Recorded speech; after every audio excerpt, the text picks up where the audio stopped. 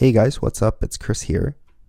I've been busy freshening up some of the content on my site, as well as finishing up some modules in my courses.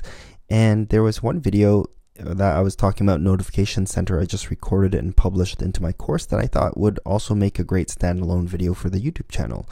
And just to give you a little bit of context, in the app that we were building inside of the course that looked something like this, where we had this part and we were able to write a review, and then when you put your cursor into the text field or the text view, the keyboard would slide up and cover the text view. So animating that whole chunk to go up and not get covered by the keyboard was something that I actually covered in a YouTube video here, in this one, iOS keyboard blocks text field. So to give you a little bit of context, in that video you listen for a notification that gets sent when the keyboard slides up or down, and that notification contains some info about how far it's going to slide up, and then you simply animate your constraints to slide up your view.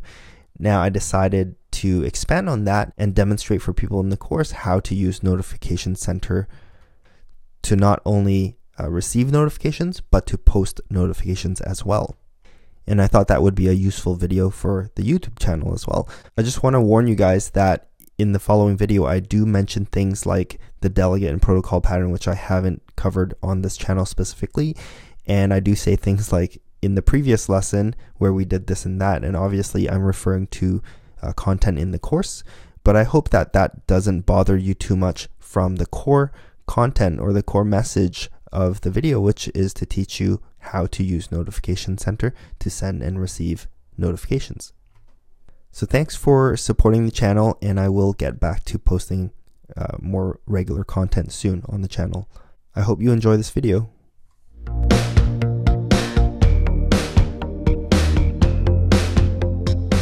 Hello, in this video we are going to talk about Notification Center, and I'll show you how you can use it in your own project. Now this demo right here isn't directly related to the app that we are building, but seeing as how in the previous lesson we did use Notification Center to handle the notification that was sent from the keyboard sliding up or down, I thought it'd be interesting to do this separate demo to show you how to use Notification Center. Not only how to receive notifications like we did in the previous lesson, but also how to send notifications. And this will give you another tool in your arsenal to facilitate communication between objects rather than only using the delegate and protocol pattern. Now I do tend to like the delegate and protocol pattern more, and I will tell you why at the end of the video. So first of all, let's work on this Xcode project. It's a brand new project. It's a single view application. I haven't done anything to it yet, but in the view to load, let's listen for a notification which we're going to create.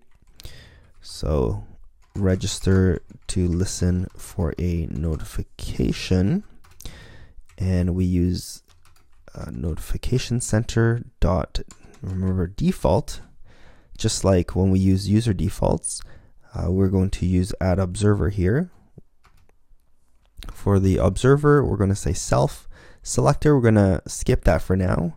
And for this name, now that we're not handling a specific notification from the keyboard, we can make up any name that we want. This is going to be our custom notification. So you go ahead and type nsNotification.name, and then it has an initializer method where you can pass in a string. Now I'm not sure what the difference is between these two. The parameters look the same. I think they basically are the same thing. And let's call this notification test. Now you would probably call it something more descriptive. And again, you can listen for this notification from a specific object and only handle that case, but I'm going to put nil, and it's going to listen for this notification no matter which object sends it. Okay, so down here, let's create a function. I'm going to call it notified. You'd probably want to relate it to the notification actually. So you know what, let's give it a better name here. Let's say, for example, we've been downloading data from the model, and then the model has been has had to notify the view controller back. So we can do something like data downloaded or something like that. So this function, let's call it data downloaded notification, or maybe I wanted to type something like data downloaded notification received, but that's kind of too long for my liking. You know what, I'm just going to leave it like this as data downloaded. It's descriptive enough.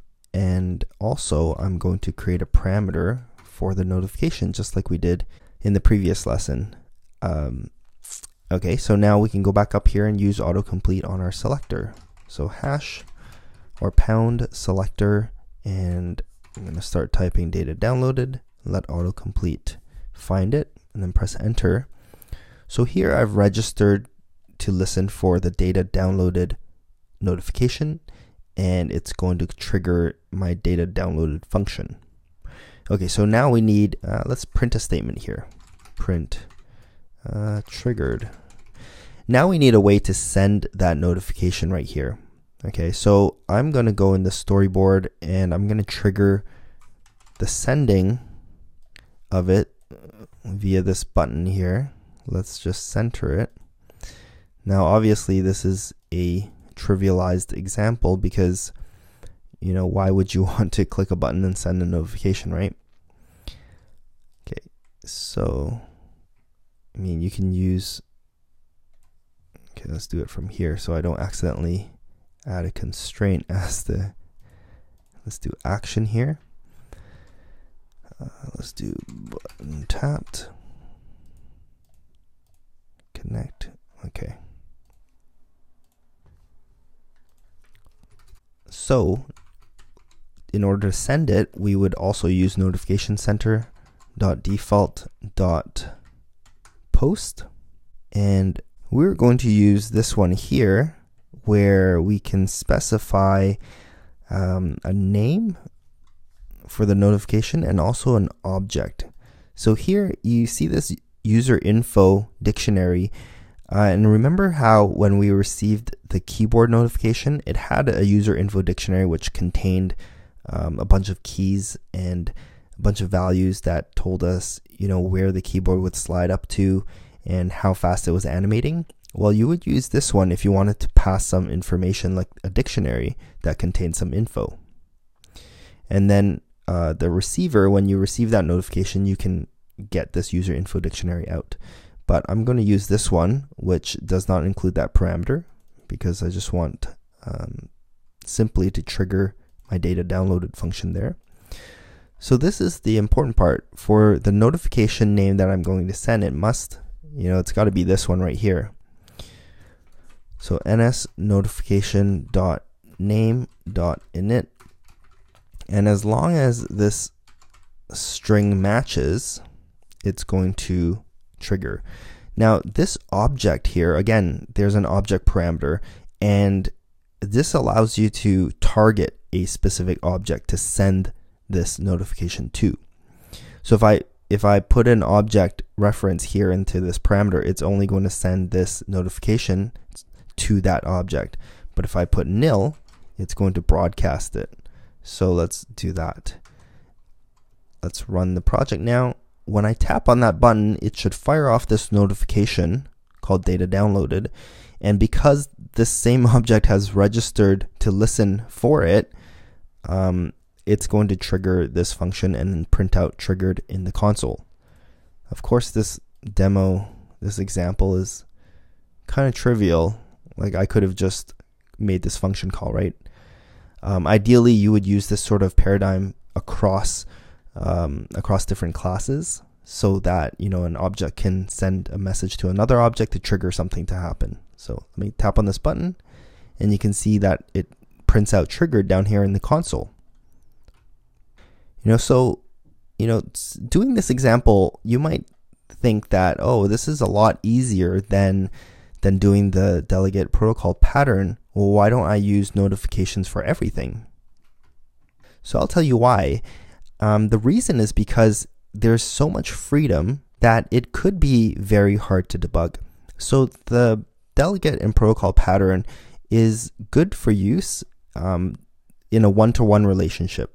Right? You have one object that needs to talk to another. For example, the table view, right? The view controller owns the table view, so the table view would only ever need to talk to the view controller. Now for notification center, using this, it's good for a one-to-many sort of relationship. So imagine that we have a multiplayer game or something like that, and the game server needs to broadcast a message out to all of the game clients that are connected to the server.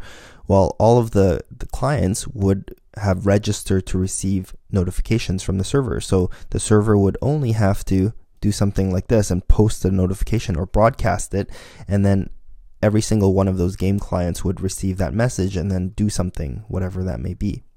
So that's why it's harder to debug, because you can send out a notification, you can broadcast it, and you don't know, where in your app which objects have registered to listen for it. There could be one, there could be multiple, and it could be anywhere. So you would probably have to just take this notification value and do a project-wide search for it when you're debugging. So it's possible to debug, but it just makes it a little more it's a wider net that you have to cast, and there's more things that you have to look at because the communication can be going anywhere and anybody could be listening for that notification. Whereas with the delegate and protocol pattern, there's only one object subscribed as the delegate, for another object, and then it needs to conform to that protocol. It's easy to troubleshoot and debug. Anyways, I hope that opens up some possibilities for you. And like I said, if you don't want to use delegate and protocol patterns at all, you can use Notification Center for everything. Just be warned that there is a potential for it to get really messy. So thanks for watching. In the next lesson, we're going to resume our guidebook app.